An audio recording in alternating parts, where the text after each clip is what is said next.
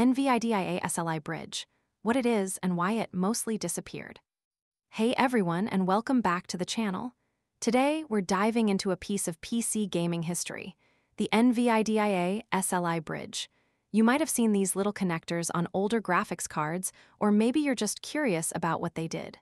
Well, let's break it down. So, what exactly is an SLI bridge?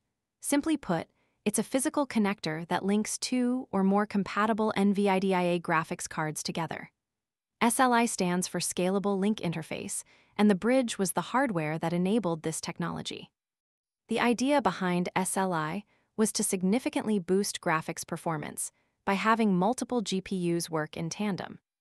Now, you might be wondering why you don't see these bridges anymore. The truth is, SLI technology has largely been phased out for gaming.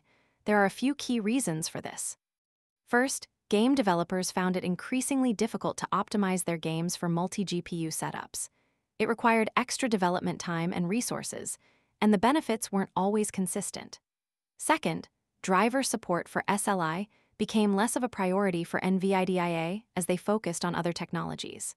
And third, modern single GPU graphics cards have become so powerful that the need for multi-GPU configurations has diminished for most users.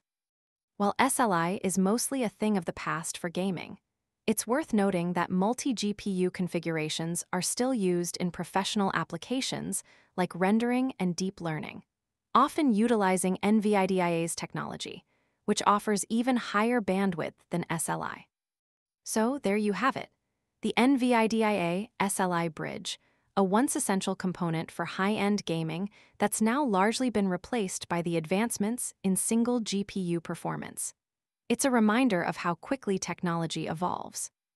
If you found this video informative, please give it a thumbs up and subscribe for more tech-related content.